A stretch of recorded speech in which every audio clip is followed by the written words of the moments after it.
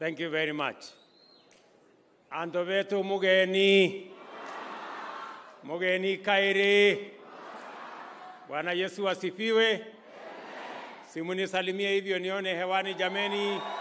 Asanteni sana. Kwanza wacha nichukue nafasi hii, watu wa Kaelo, watu wa Mutwati hapa, watu wa dunia hii yote na watu wa Meru, niwashukuru sana kwa sababu tulikuja hapa tukaomba kura zenu, na nyinyi ni watu wangwana, watu waaminifu, watu wa mapenzi nyingi. Mkatupatia kura zenu, mkatuongezea maombi, Mungu akatupatia ushindi. Mimi nataka niseme asante sana. Sijui kama mmenisikiza jameni. Nimesema asante sana. Na leo mimi nimerudi hapa kwa sababu tulikubaliana na nyinyi ya kwamba tukimaliza uchaguzi tunakuja kuendesha mambo ya maendeleo ya Kenya. Si tulikubaliana hivyo? Ama tulikubaliana namna gani? Si tulisema tukimaliza mambo ya viongozi na uchaguzi turudi mambo ya maendeleo na wananchi. Na ndio mimi nataka niwahakikishie ya kwamba tukienda mbele, mambo ya viongozi tulimaliza tarehe 9 mwezi wa 8 mwaka uliopita. Ile maneno imebaki sasa ni ya wananchi na maendeleo yao. Wale wanataka kuturudisha mahali ingine ya sijui mambo ya viongozi, mimi nataka niwaambie, mimi sitakubali ati tuongee mambo ya viongozi miaka yote. Tulimaliza ya viongozi, tuendelee na ya wananchi na maendeleo. Na hiyo ndio tutaendelea kama watu wa Kenya. Mimi nawashukuru sana na nashukuru viongozi hawa wote kwa sababu wamekubali tushirikiane, tuungane, ndio tuweze kupeleka mambo ya Meru mbele na mambo ya Kenya mbele. Mimi nawashukuru tena kwamba tulikuwa na matatizo kidogo hapa Meru, lakini nyinyi mlikubaliana na sisi. Nataka niushukuru viongozi wote, gavana wetu, senator wetu, women rep, wabunge, MCAs, walikubali kwa kauli moja ya kwamba tuwache mambo ya migawanyiko, tuungane, ndio tusukume mambo ya gurudumu ya Meru mbele na maendeleo itembee. Mimi nataka niwahakikishie, mimi nitafanya kazi na hawa viongozi wenu wote, kutoka MCA, wabunge wenu, gavana wenu, senator wenu, sote tutaungana, tuache mambo yale mengine kando, tupange mambo yenu ya maendeleo. Ndio mimi nimefika hapa leo kwa sababu ya barabara za hapa Meru. Tuko na barabara hapa karibu kilomita 430 ambazo tulianzisha. 42% ama karibu kilomita 180 zimekamilika. Karibu kilomita 200 hazijakamilika. Moja yao ikiwa ni hii barabara ya kutoka hapa Kaelo, Kamukunji mpaka Mutwati. Si namna hiyo? Mimi nataka niwaambie ya kwamba sasa tumeanza mpango maalum ya kukamilisha hizo barabara zote, na tuhakikishe ya kwamba zinapitika, muweze kuzitumia kuendesha uchumi wa sehemu hii, kuendesha kilimo, usafiri huwe rahisi, na tuhakikisha kwamba tunazitumia kusukuma na kubadilisha uchumi wa sehemu hizi zenu, uchumi wa Meru na uchumi wa taifa letu la Kenya. Na nimesema hivi, hii barabara imejengwa karibu miaka sijui 3-4, karibu miaka 7. Nimesema hii barabara hata ingawaje karibu 70% imebaki, kabla ya Disemba mimi nataka nirudi hapa nifungue hii barabara ikiwa imekamilika. PS wetu wa mambo ya barabara hako hapa, ndio huyo hapo. Contractor yuko hapa na wale wengine wote wasikie vizuri vile nimesema. Nitarudi hapa Disemba kabla ya Christmas tukuje tufungue hii barabara ikiwa imekamilika. Tuko na zile zingine ambazo tunaendesha na tayari nimepatia mwongozo wizara inahusika na mambo ya barabara ya kwamba ile mpango tulikuwa nayo ya kuhakikisha kwamba tuko na barabara ya kusukuma mambo ya maendeleo Kenya ambayo ilikwama kwa sababu ya siasa duni. Hiyo mambo sasa imebadilika. Tuweke siasa kando, tuweke mambo ya viongozi kando, tupange mambo ya wananchi na mambo ya maendeleo yao. And that is what we want to do. Vile vile nikiwa hapa nimewasikiza kwa makini. Nilikutana na viongozi hawa wenu juzi. Nilikutana na waziri wetu bwana Mithika Linturi na viongozi wote wa Meru wiki iliyopita. Na tulikubaliana na wao miradi na priorities ambazo tutapatia kipaumbele za hapa Meru. Mbunge wenu TJ alikuwa pale, akasema hiyo mambo yenu yote. Hii mambo amesema yote hapa, alikuwa ameniambia. Tayari, alikuwa ameniambia hiyo maneno yote. Na mimi nataka niwahakikishie hiyo kazi yenu tutaisukuma, tutaipeleka mbele. Mambo ya maji. Governor, senator, wabunge hapa wamesema kuhusu mambo ya maji. Na mambo ya maji ni mambo ya muhimu sana. Na vile mumesikia, tumeweka mipango ya maji kama priority ya serikali ya Kenya kwa miaka 5 ijayo. Kati ya hizo miradi ya maji ambayo nilitangaza ya kwamba tutafanya dams zile kubwa karibu 100 Kenya. Kati ya hizo dams kubwa ambazo tutafanya Kenya, dams 8 ziko hapa Meru County. Dam ya High Grand Falls ambayo iko huko chini itatusaidia kuleta maji mpaka hapa Meru. Dam ya Kidhino ambayo tayari tumeidentify italeta maji Tharaka na Meru. Dam ya Dhingitu ambayo mnajua, hiyo dam tayari tumeidentify, na mimi nataka niwahakikishie, na pamoja na dam ya Katitha, sisi tunajua pale katika mlima Kenya ndio tutapata maji mingi. Ndio tuteremushe hiyo maji mpaka ifike hapa Igembe, na vile vile hiyo maji ifike sehemu hizi zote za Meru County. Dam ya Sirimon, dam ya Timau, dam ya Ngobo, na vile vile ile Ura dam ambaye nilikuja wakati moja hapa, sasa tutaikamilisha ndio iweze kuwapatia maji. Hizo dam zote za hapa Meru ni karibu shilingi bilioni 30.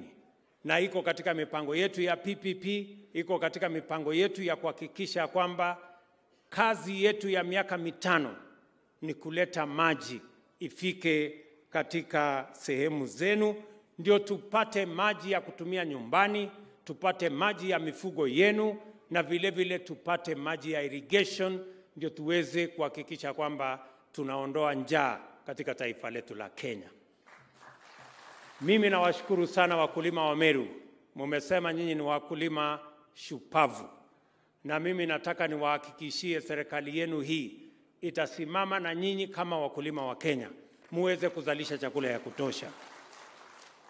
Njia ya kubadilisha Kenya na kuhakikisha kwamba chakula inapatikana sio kuweka sufuria kwa kichwa na kwenda maandamano barabarani.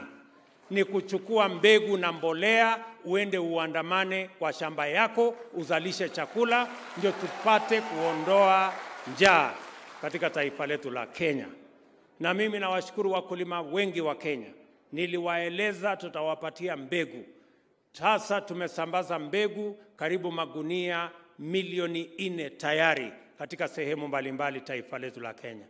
Mbegu tunashughulikia, na mimi ninafurahi ya kwamba safari ya kupunguza gharama ya maisha imeanza, na safari ya kupunguza bei ya vyakula imeanza, na mtaona mambo wakati tunaendelea.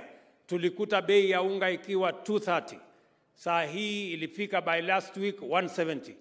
By this week tukienda mbele, mtaona bei tofauti tofauti tukielekea mbele, 150 ikiteremuka, kwa sababu tunataka kuhakikisha kwamba kila Mkenya anaweza kulisha familia yake, anaweza kujisimamia, na tuondoe aibu ya njaa katika taifa letu la Kenya. Hapa katika college yenu ambaye nimeona hapa Kaelo, tuko na equipment nyingi ambazo tulilete.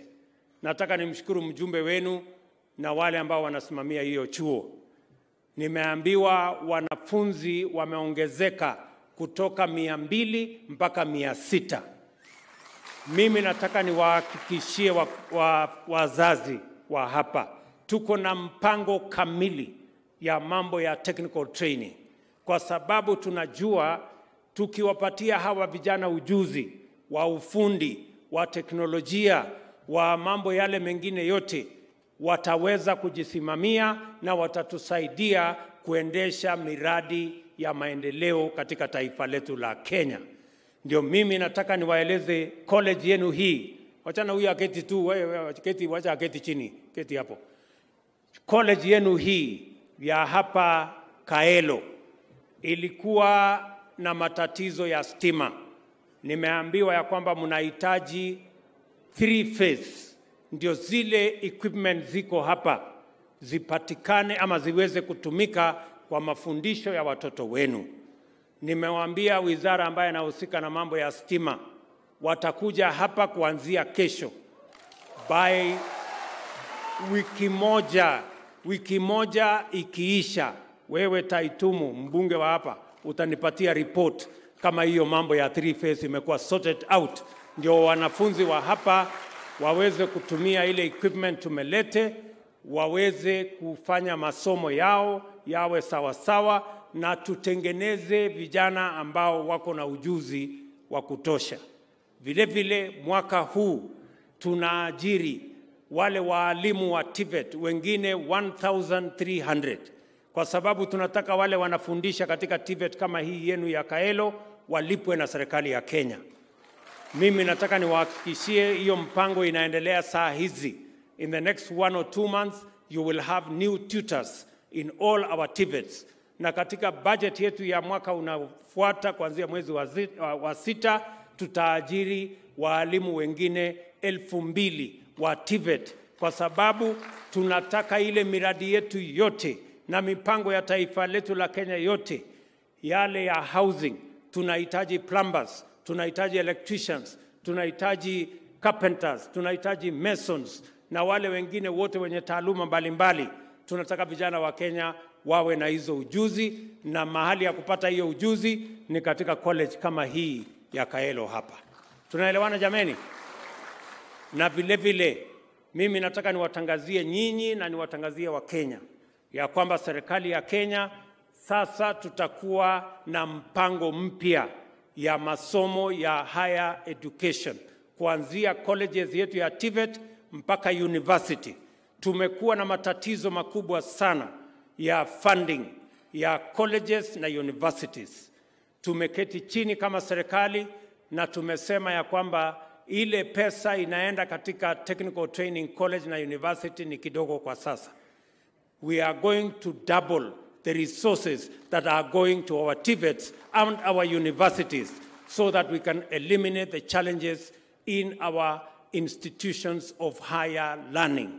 Na tutatangaza hiyo rasmi wiki ijayo, ili wale ambao wanaenda katika TVET kuanzia mwezi wa 5 na wale ambao wataenda katika universities zetu kuanzia mwezi wa 5, we are going to have a new and different and comprehensive funding mechanism for all our higher education learning, so that we can eliminate the challenges in our universities and in our TVETs, so that the quality of our education is not compromised because of matters funding.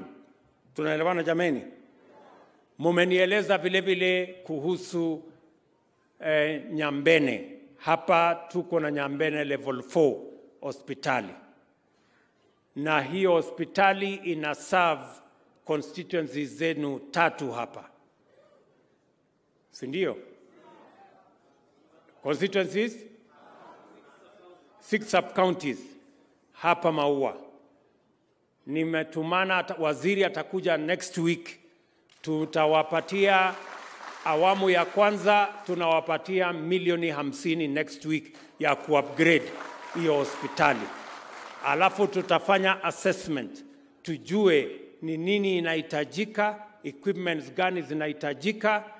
Tutashirikiana na county government, ndio hizo equipments tuwapatie, ndio hiyo hospitali iweze kuwashughulikia hasa katika matatizo ya afya. Na mimi nataka nimwambie county government kupitia governor wenu hapa, hospitali ya Meru, hiyo governor amesema ni kweli vifaa ambazo ziko pale bado hasifikii kiwango ambayo inatoshana na kaunti ya Meru. Na sababu hiyo mimi nataka niwaeleze, tunatuma waziri akuja achunguze. Kama mtahitaji milioni 500 ingine ku upgrade hiyo hospitali, tutawapatia na tutawapatia equipment mpya. Kwa hivyo nyinyi wangwana MCAs, mshirikiane na governor wenu ili tupange mambo ya matibabu ya hapa Meru County. Mimi vile vile nataka niwatangazie wakulima wa maziwa. Waziri ako hapa. Dairy ya Nyambene hapa ambayo tuliweka pesa ya serikali imekwama kidogo. Mimi nataka niwaeleze waziri huyu atarudi hapa kwa hiyo maneno. Tunataka kuikamilisha kufikia mwezi wa 8. Mimi nitarudi hapa kufungua hiyo dairy ya watu wa Nyambene ili tukusanye maziwa yenu. Mimi vile vile nataka niwatangazie hivi. Huyu waziri tuko na milk coolers ambazo tunashirikiana na marafiki wetu wa kutoka sehemu zingine. Milk coolers ambazo zitafika hapa kwenu ni milk coolers 30 mpya. We are going to give, nataka governor unisikize kwa makini na MCS pamoja na wabunge wa hapa. Tunawapatia milk coolers 30 ambayo itawasaidia kukusanya maziwa ya watu wa Meru. Tunataka kilimo iweke pesa kwa mfuko ya kila mkulima. Na hiyo maziwa, hiyo milk coolers tutawapatia. Tunataka mketi chini, mtueleze mtaweka wapi, milk cooler hii itawekwa wapi, milk cooler hii itawekwa wapi, ili tuhakikisha kwamba tunawasaidia wakulima wetu wakikamua maziwa yao iwekwe kwa chila. Alafu tutafute bei mzuri, bei ya maziwa isikue chini ya bei ya maji. Ninyi mnanielewa? Saa hizi maji inauzwa bei ghali kuliko maziwa. Na maji ni ya kutoa tu kwa mtoni. Na maziwa ni ya kuhangaikia. Mara unatafuta nini, mara unatafuta nini. So we want to correct that imbalance. Naamini mmesikia mimi vizuri. The building of the housing units ni kazi ya county na hao wabunge. Mtaketi chini. Lakini milk coolers we are going to give you, and we are going to make sure that it reaches every corner of Meru County. Vile tutafanya katika counties zile zingine. Na waziri atawapatia mwongozo vile hiyo kazi tutafanya pamoja na nyinyi. Vile vile mimi nataka nitangaze hapa ya kwamba masoko, tulikubaliana na nyinyi ya kwamba watu wengi bado wanahangaika kwenye jua wakipanga mambo ya soko. Soko tumeweka kama serikali ya kitaifa shilingi bilioni 3 ya masoko katika taifa letu la Kenya. Hapa Meru tuko na soko tayari ambazo zilitengenezwa nusu. Masoko 7 tumesema tutatengeneza katika Meru County hii, ikiwemo ya Mutuati hapa na ya Laare. Na mimi nataka mjumbe wenu ashirikiane na waziri wetu wa mambo ya ardhi na department yetu ya public works na housing, ndio tukubaliane na nyinyi vile hizo soko tutatengeneza, tuweke maji, tuweke vyoo, tuweke storage, ili tuhakikisha kwamba wakulima wetu hawahangaiki. Na vile mulisikia nikitangaza juzi, tumeketi chini na governors wote wa Kenya, akiwemo governor wenu hapa.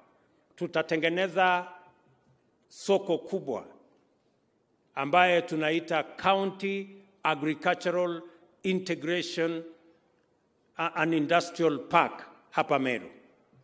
County government ya Meru itatoa shilingi 250 milioni na mimi nitatoa shilingi milioni 500 ya kutengeneza hiyo soko kubwa ambayo tutakusanya mazao yenu yote, tuweke pale, tupange soko, tuweke cold room, tuweke aggregation, ndio tuweze kuondoa brokers na wale makatela ambao wanasumbua wakulima.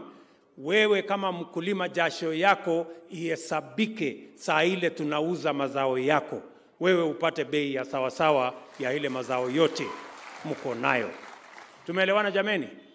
So I hope Madam Governor, wewe na County Assembly yako mumepanga hiyo maneno ya County Aggregation and Industrial Park.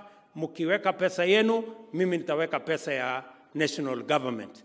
Musipoweka pesa yenu, mimi nitaweka kwa wale ambao wako na hiyo mpango.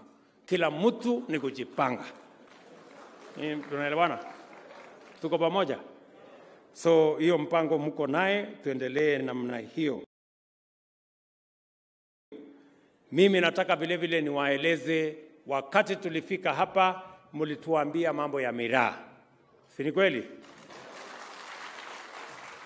Wakati tumeanzisha mambo yetu ya serikali, nikamwambia Waziri Mithika Linturi ya kwamba hiyo kazi ya miraa tulichukua ahadi ya wananchi wa Meru. Na mimi tumeharakisha mambo ya regulation ama sheria mpya. Waziri aliweka sahihi hizo sheria, zikaenda bunge. Mimi nataka niwatangazie watu wa Meru, sasa tuko na sheria mpya ya mambo ya miraa. Ilianza kutekeleza ama kutumika kama siku 10 zilizopita. Na hiyo sheria itaondoa sasa ile malipo nyingi ambayo inaharibu bei ya miraa na kuweka duni ile pesa inafikia wakulima. Tukiondoa hizo levies, tuondoe hizo fees, biashara ya miraa itasonga mbele. Na pia mnajua nilikuwa kule Mogadishu Disemba mwaka uliopita, na nilikubaliana na rais wa kule ya kwamba ile matatizo tulikuwa nayo ya miraa, sasa tukiweka sheria mpya na wao watatufungulia soko iwe soko kubwa zaidi. Kwa hivyo tukazane, tufanye bidii. Mmesikia waziri akisema ya kwamba ile wadudu wanataka kuharibu miraa yenu, tumelete dawa, imefika kwa county, sasa mtaspray na kila mtu aweke pesa kwa mfuko. Kama namna gani? Tumekubaliana? Watu wa Meru tumekubaliana? Sisi tulikubaliana tupange hii biashara na kilimo ya miraa. So hiyo maneno yote tumeshapanga pamoja na hawa viongozi wenu, na sasa mimi nawatangazia, we have new regulations, we have new legislation on the conduct, the production, the marketing and the sale of miraa in Kenya that eliminates fees, unnecessary levies, and make sure that it benefits more the farmers of miraa in our country. Tumekubaliana jameni? Mwisho kabisa, mimi nawapongeza watu wa Meru. Niliwaambia tutaweka Hustler Fund. Saa hizi kupitia kwa Hustler Fund tumekopesha pesa bilioni 26. Na watu wa Meru, nyinyi ni mashujaa wakubwa. Kwa hiyo bilioni 26, watu wa Meru wamekopa milioni 835. Na nyinyi ni wangwana, munalipa hiyo pesa. 68% ya watu wa Meru wamelipa hiyo pesa kwa muda ile ilikuwa inatakikana. Mimi nataka niwatangazie, sasa tutaenda kwa awamu ya pili kwa wale ambao ni wafanyabiashara. Sasa tunatengeneza hazina mpya ambayo sasa ita benefit wale ambao nyinyi ni wafanyabiashara. Ile ya kwanza ilikuwa na ya watu binafsi, ile unakopa peke yako kwa simu. Sasa tutaenda hatua ya pili, na mtaiona in the next 1 month or 2 months, tuta roll out ili kila mtu asiangaishwe wakati anatafuta pesa ya kuendesha biashara yake. Watu wa Meru tunakubaliana tutembee pamoja namna hiyo? Tuendelee namna hiyo? Mimi nataka niseme nikiwa Meru ya kwamba tafadhali viongozi, mimi najua kuna viongozi wanajaribu kusukuma mambo ya viongozi hata baada ya uchaguzi.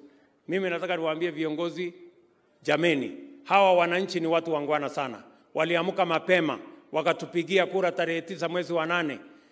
Na tulikubaliana ya kwamba tukimaliza uchaguzi tunapanga mambo yao ya maendeleo. Haiwezekani ya kwamba baada ya uchaguzi miezi 6, 7, 8 bado tunataka kurudisha hawa wananchi kwa mambo yetu ya viongozi.